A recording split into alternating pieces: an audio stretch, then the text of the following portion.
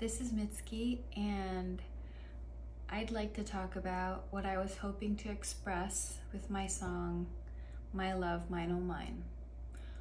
So I was thinking about how I don't actually have anything of my own that I can keep. I very luckily have some material things, but every material thing goes away eventually. They can get lost, broken, stolen, or just deteriorate, including my body. Once I die, this will all become nothing. And I was thinking about, well, what do I have that's really actually mine, that can't be taken away? And I know this is corny, but I was really thinking it's this love I feel in me, that I've created in me, that I've built in me, that I've held on to.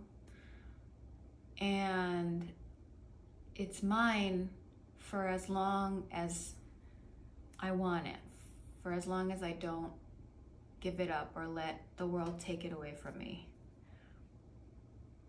And I really do believe to love is the best thing I ever did in my life, better than any song I've ever written, better than any achievement by far.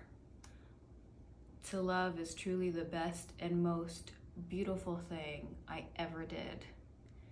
And then as I was thinking about that, I started thinking about how sad it was that I couldn't, once I die, I can't leave behind this most beautiful thing that I have. I guess it sort of dies with me.